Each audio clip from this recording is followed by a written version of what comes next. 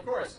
You know, it's funny, coming up, doing one of these events and coming up after Steve King and Michelle Bachmann and Louis Gohmert and others, it's kind of like the guy who went on after the Beatles on Ed Sullivan.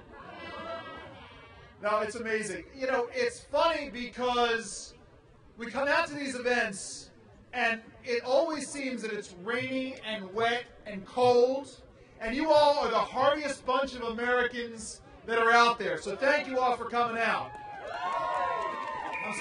I'm supposed to be brief today, and I will be, because Lord knows, you all know that I can talk. We all have our props.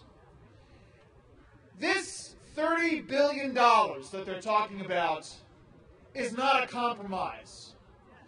It is an insult to each and every one of you, not just to those of us in the Tea Party. It's an insult. I want to put it in perspective. Everybody has their props. This is Institute for Liberty Stadium here.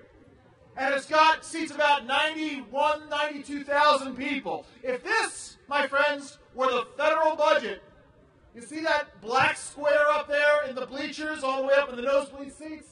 That little bit is what they're talking about cutting. That is their grand compromise. Is it a compromise? Are we going to stand for it? Are we going to fight it? Well, then let's get fighting. Thank you all very much.